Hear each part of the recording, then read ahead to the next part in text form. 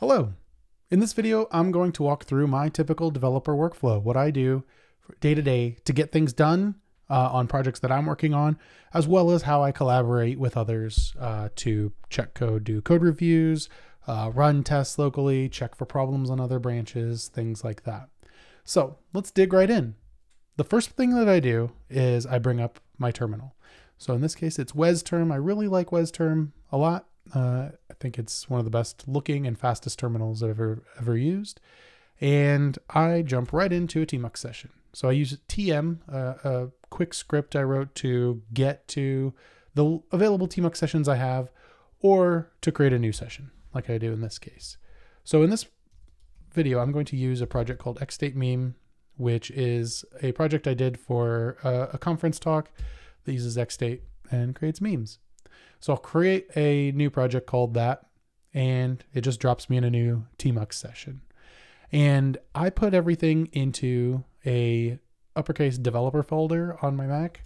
The only reason I do that is because when you're in the few cases that you're in Finder, developer gets a special hammer automatically.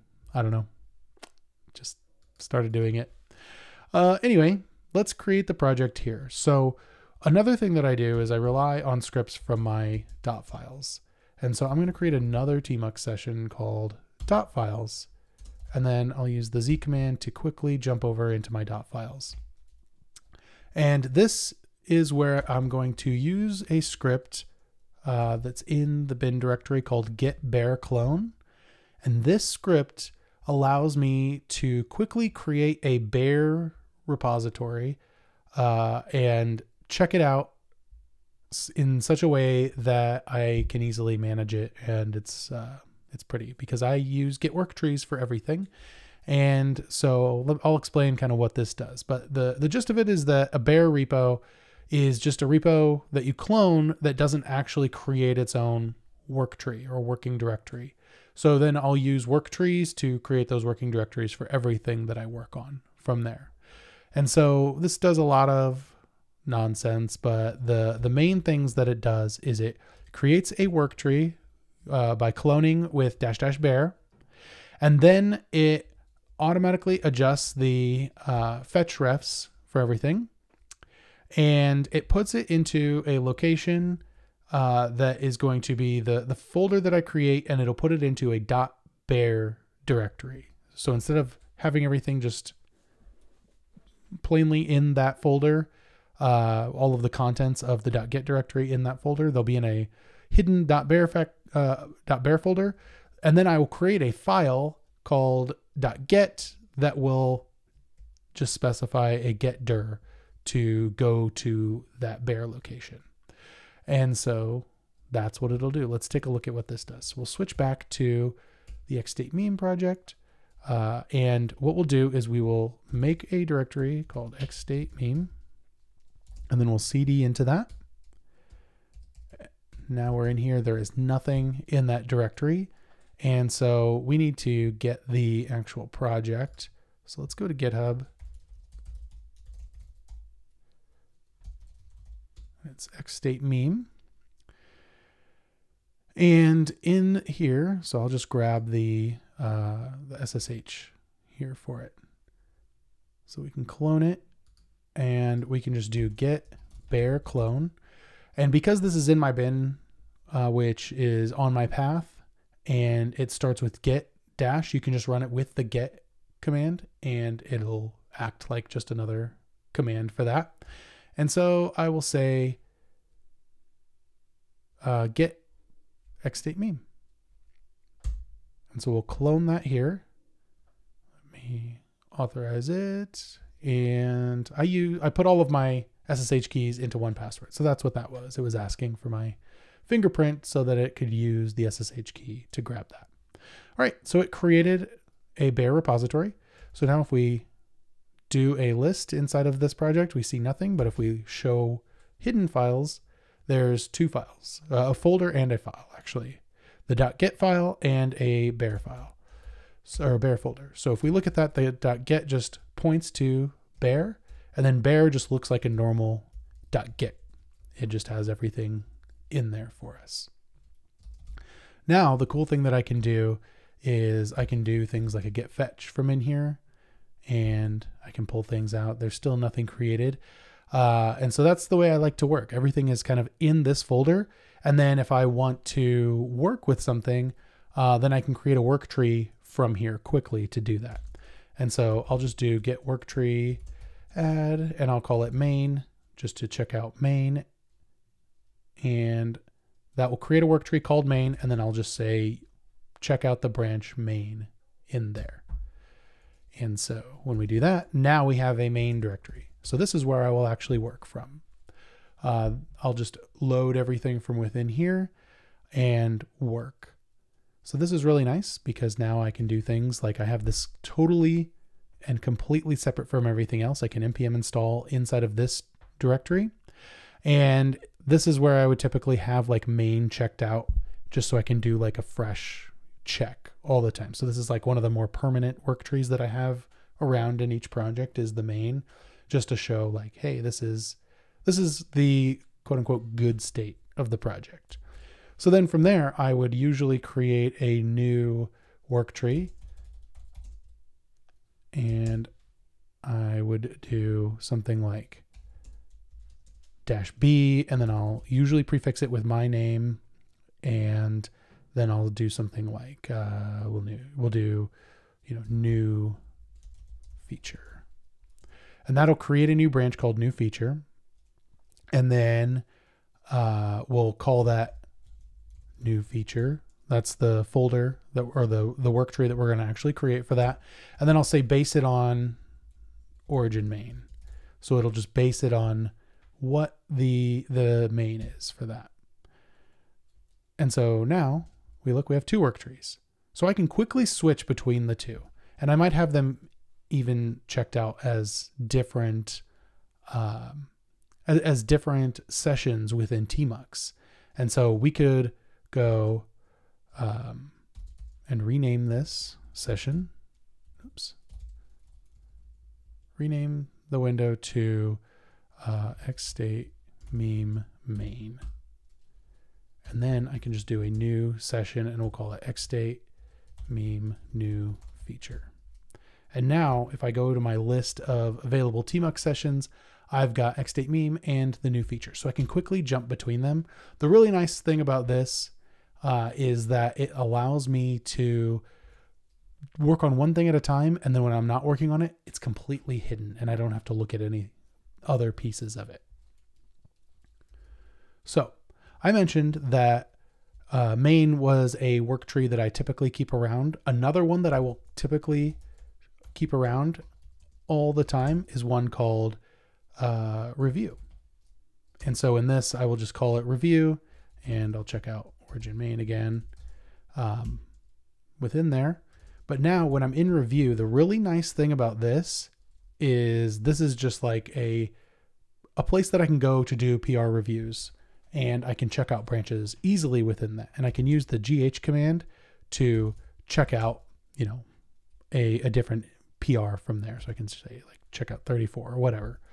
GHPR checkout, something like that. And then that'll automatically just check it out right to here. And then I can run it and test it. So I can be doing that, I can be running tests or doing things while in another branch, another session, I've got everything set up so that I can just run it from here. So I'll go back into xstate meme and I'll go into new feature and I'll install from here. But I can be running and working in this session simultaneously while I'm working in another session, and I'm not stepping on it. I'm not, adding files or changing things or having to stash anything. I can just leave everything as is, switch over to another work tree, work from there, and everything is totally fine. And then I can just stop that, go back to the other one, and work from there. So it's totally just a nice, easy flow for all of that. I really like that. So when I'm in here, the other thing that I typically do is I'm working on, I'll be working on some new feature, and let's just go in and make some changes. So I use NeoVim for all of that.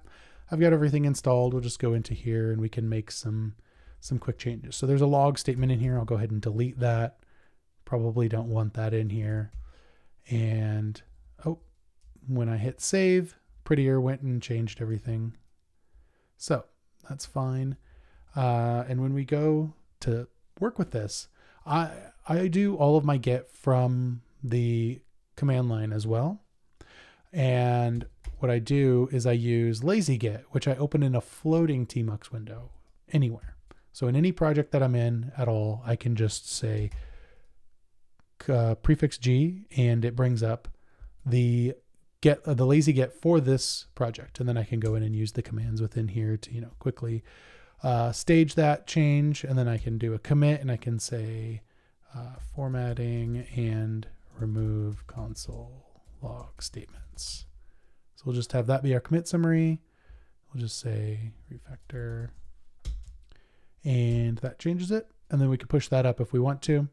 I won't for this in this case. And then I just hit Q to close that. And I can bring it up at any point by just hitting prefix G again. So that's really cool. So another thing that I will typically do is as I'm working, I'll be making those changes, and I'll probably need to run the server, right? So as you can see up here, I've got everything kind of set up to be, the main window within tmux is my Vim session. So it uses the Vim symbol there. But I'll probably need to run a server. And so I'll usually just create another window within here. Oops. And then in here, it automatically puts me right back where I was, so I don't have to keep CDing around to other directories or anything. But then this is where I can just do things like npm start to start the project and kick it off. And now I'm at, localhost 3000. So I can bring up my editor or my browser to test that. I typically don't use Safari for day-to-day testing. I use a developer browser called Sizzy to do that. And let me just bring that up and show what it looks like. It looks a bit like this. And so I can just bring up localhost 3000 and load up the project from here. And then of course it's got its dev tools and everything.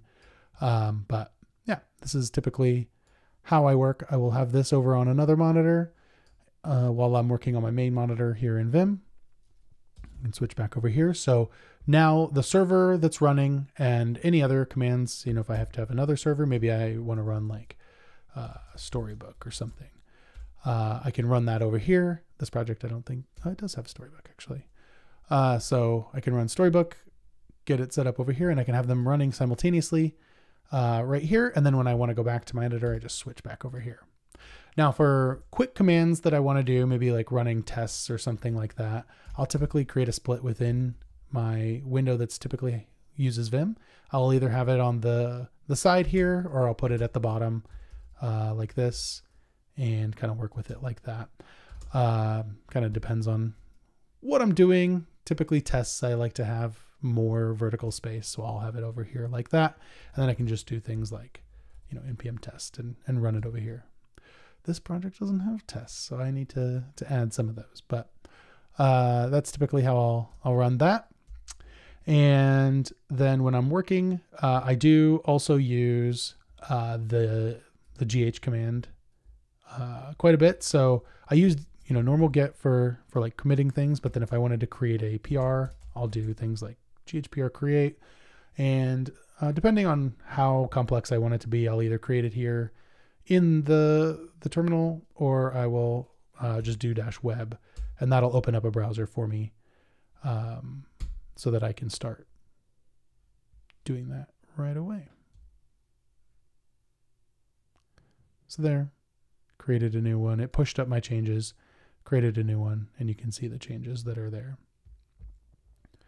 So that's typically how I work. It's, a quick rundown. The main drivers of everything are obviously the terminal, but also working within Worktrees. That's a really important part of my day-to-day process, just to manage everything, to quickly be able to jump in and out of projects, and to to work on things kind of simultaneously if I need to, because I do a lot of like code reviewing and things like that, or checking, there's a problem in this branch. Let's go find out what's going on. And I can just kind of pause the work on one branch, switch over to the other one, go run it, check it, test it, and then come back. And that's really nice. And I pretty much always have another tmux session open for my dot files because I'm constantly tweaking them throughout the day as I go. So hope this helps. Just a quick video rundown. And if you have any questions, nicknisi.com.